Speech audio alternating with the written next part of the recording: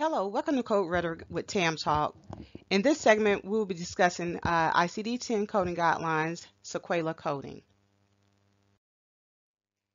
Our reference for Sequela coding is Section I, Conventions, General Coding Guidelines, and Chapter-Specific Guidelines, letter A, number 10.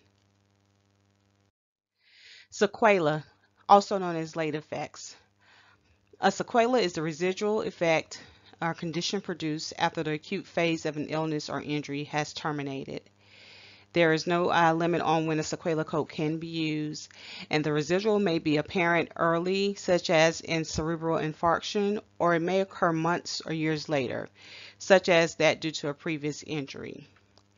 Examples of the sequela include scar formation resulting from a burn, deviated septum due to a nasal fracture, and infertility due to tubal occlusion from old tuberculosis. Coding of sequela generally requires two codes sequenced in the following order. The condition or nature of the sequela is sequenced first, and then the sequela code is sequenced second. The exception to the Sequela coding guideline is an exception to the above guidelines are those instances where the code for the Sequela is followed by a manifestation code identified in the tabular list and title, or the Sequela code has been expanded at the 4th, 5th, or 6th chapter levels to include the manifestation or manifestations. The code for the acute phase of an illness or injury that led to the sequela is never used with a code for the late effect. So there are some references where you can dive into more detail. Our first one is sections I, letter C, number 9, which is the sequela of a cerebral vascular disease. Our second one is section I, letter C, number 15, which is the sequela of complication of pregnancy, childbirth, and the perioperium. And then our last one is, again, it's in sections I, letter C, number 19, which is the application of the 7th characters for chapter 19. So as we move into our coding example, we're going to use diagnosis deviated septum due to nasal fracture. So per the Sequela guidelines, we should have two codes for this particular encounter. So in our first book step, we're going to look up the nasal fracture. So we're going to go to fracture under traumatic and then go to nasal bones. Our ICD-10 code should be SO2.2, and then we have 3 placeholders that are blank because this is a 7th digit code. So when we code it to the highest specificity, our correct code should be SO2.2XXS. The X's represent the 5th and 6th digit placeholders because there isn't a specific number that should be in those categories. But again, because this is a 7th digit code, we want to make sure those placeholders are filled. And then the S represents the sequela, as in S as in sequela. Okay.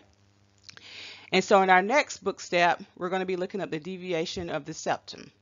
So we're going to start off at our deviation, and then we're going to drill down to our septum. And keep in mind there are several septums that can be documented or that can be coded, but we're going to look for the one that is specific to the nasal because, again, this septum, deviation of the septum is due to the nasal fracture. So again, we're going to start with deviation, then go to septum, and then we're going to go with nasal, and it's going to be acquired. Again, because the patient acquired this deviated septum due to the nasal fracture. And so our ICD-10 code should be J34.2 for the deviated nasal septum. So in our explanation, again, per the coding guidelines, there should be 2 codes that are required for this particular encounter. So based upon our patient's diagnosis, patient has been diagnosed with a deviated septum, which is our sequela, because this is the result of the nasal fracture. And again, due to the nasal fracture, which is again the acute illness or the injury. Therefore, S02.2XSS represents the primary code and J34.2 represents your secondary code. We know it's a nasal septum deviation, again, because the patient had a nasal fracture. Now, depending on where you work or which side of the coding fence you sit upon or you code upon. Because the S code represents an injury or sequela, it is appropriate to add the other additional codes such as the external cause codes. What caused the nasal fracture, or what activity was the patient performing that caused the nasal fracture? Exactly where did this occur, like the location or place of occurrence, and also was this nasal fracture occurred because the patient was involved in a school activity, be it work activity, or just unspecified or unknown. So if you coded the external cause codes, you would still be correct. But for this particular segment, we're going to focus on the actual Sequela codes. So again, we should have 2 codes. So our coding tips for this segment is, number 1, there is no time limit on when a Sequela code can be used.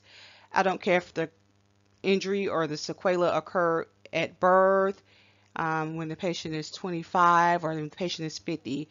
However, whenever it is the Sequela code is assigned to the patient or the patient encounter, it can be used at any time. There is no time frame in which that code will run out or expire. Also, coding Sequela, again, generally requires 2 codes. And your first one should be listed as the condition or the nature of the sequela, what caused the sequela. And then your second diagnosis is the actual sequela code. However, there are exceptions. So again, if an acute phase of an illness or injury that led to the sequela is never used when with a code for late effect. So again, just kind of go back and look at your guidelines that I referenced on the previous slide, just to make sure that you're in line with how the sequela code should be coded. And as always, remember to code to your highest specificity. So this concludes our segment on Sequela coding. To learn more about medical coding, please subscribe to my website at www.abrahammedicalcodingcoachllc.com. And while you're there, please visit our blog at What's the 411 with Coding. To get in contact with me, please email me at abrahammedicalcodingcoach@gmail.com. Thank you.